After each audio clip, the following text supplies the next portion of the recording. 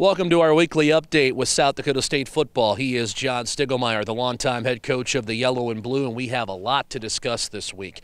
The University of Northern Iowa was here on Saturday, a matchup of two top 10 programs. We talked about how it would likely be a battle of two very good defenses. Played out that way for much of the game, and then you distanced yourself in the fourth quarter, but it was your defense that led the way to that impressive 38-7 win. Yeah, our defense did a great job, play after play. There were only two big plays from UNI in the game, which is phenomenal. They created great field position, great turnovers. You know, we flipped what happened the week before, so it was fun to see. And again, up front is where it starts, and the rotation on the defensive line and the number of guys that were involved, particularly their ability to continue along with the plays because of how talented McIlvain is at keeping plays alive and how many times we saw him break away from a tackle. That same guy would come back and be involved at the end of the play.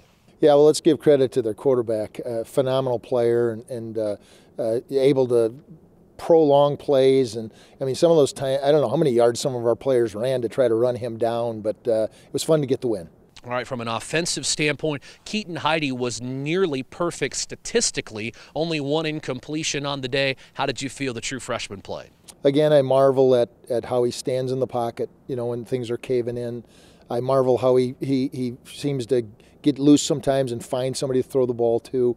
Very happy with his performance, and I have to say that with stats like he had. So, and I liked him spreading the ball out a little bit also. You know, Cal getting a catch, that type of deal. I think that'll pay dividends down the road. The Valley newcomer, co-newcomer of the week, and you see his progression here over his starts because, again, he hadn't really played much up until he makes that first start against Missouri State. So 3 starts in now, you're seeing his maturation as a quarterback. Yeah, you know, he's a very mature young man, you know, off the field, and has accepted the leadership role as a true freshman. I think that's cool. The guys respect that. He's done a great job, and I will continue to expand his role as these weeks go down. I think I've asked you this before, but I had a member of an opposing media group a couple of weeks ago ask me, how does Cade Johnson keep getting open? And my response was, that's the mystery to everybody that plays against him. Tell me about how Cade Johnson continues to get open. Well, Cade, first of all, very athletic. We design plays, some plays for Cade based on what a coverage's weakness would be. Every coverage has a weakness. But, you know, you take Cade's touchdown catch, he wasn't open. He just went up and got the ball above the DB, so great skill also. C.J. Wilson did not play against UNI, second straight game he's missed with an injury. Pierre Strong Jr. went down in the first quarter. Before we talk about their status, Mikey Daniel stepped in, had a big day. Devin Blakely had some big carries as a true freshman. Blair Mulholland was a part of a big play in the first half. So having to use all your running backs on the roster at this point. We are, and thank goodness for that 4-game rule for true freshmen. And Blair's ready. Mikey's doing his thing. Yeah, I thought Devin played very well for a true freshman. Do we have any update on how both C.J. Wilson and Pierre Strong Jr. look this early in the week? Well, we do not. No, we do not. We haven't met as a staff yet, so I don't have an update. Simple answer there. From a special team standpoint, Chase Vinatieri got the nod in the kicking game. You had Fromm kick a week ago, then you had Vinatieri kick on Saturday. Yeah, a couple things. We had some competition during the week. It was very close. It was senior day. We've got the career points leader in Chase Vinatieri, and to me it was a no-brainer. I wish we had got the hands down on the first one to give him a chance for that field goal. He missed the one real close, and then he made one. So it's a tough job, and we're going to battle again this week. But you're very happy with Ben Dinkel's work in the punt game. I am. I think Ben does a nice job. Dan Jackson, the coordinator, and the lead coach for punt, made some great decisions on not rolling out because we'd done a bunch of that before. Ben's solid.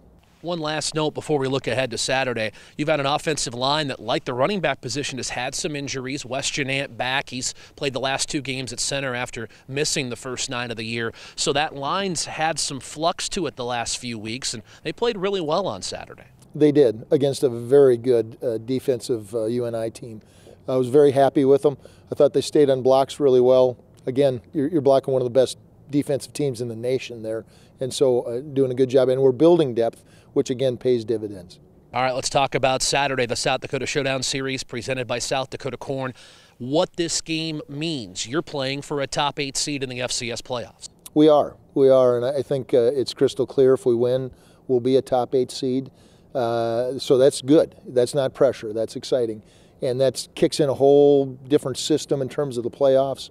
And so we have to go down there and play our best ball. And because it's a rivalry game and because it's USD and because Coach Nielsen does a great job, we need to up our level again.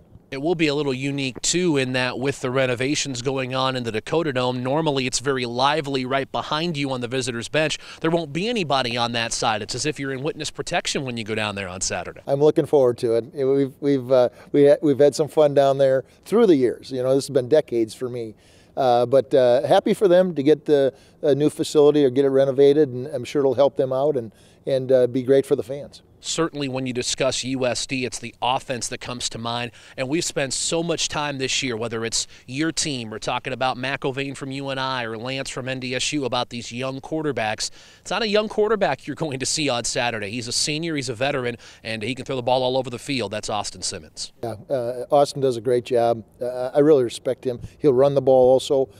Very smart. Again, they're an up-tempo team. I mean, we had a total of little over 100 plays in the last game. They've had about that much some of their games just on offense. And so we need to be ready. We need to get our substitutions in so we're fresh, and we need to slow him down if we can. Very talented wide receiving core, one of the better from top to bottom in this league. They are, and they can catch the deep ball, the short ball. Again, it all starts with Austin seeing the coverage, which we got to do a great job of, and delivering the ball. But we've seen it a couple of games. Indiana State comes to mind. Youngstown State comes to mind. When they've really been able to take control of games, it's been with Kai Henry. It's been with the run game. Simmons in that mix as well. And no doubt they'll try to do that on Saturday. Yeah. We have to be ready for the whole thing. And I'm not implying that we're going to be ahead so they have to throw the ball a bunch. I know he's the guy that makes it go for their offense. On a defensive side, you look at maybe one guy in particular that jumps out. I'm sure there's others, but to me, Darren Greenfield, a defensive end, as good as they come. He is. He's a difference maker. We'll be aware where he's at. And he's one of those guys that when you pass the ball or run the ball, he can impact the play. He's more than one guy, we'll put it that way. And so we'll be aware of him. But I think they're very athletic on defense, and they got a new coordinator. They do a lot of movement, and we need to be ready for a good defense by those guys. And when it comes to special teams and you get to field position, if that becomes a factor, they've got one of the best punters in the country in Brady Scott. They do. He does a nice job. He has the benefit of being inside for some of his games. That helps out. But I love Ben. I love Ben Dinkle, and I'll put him up against anybody.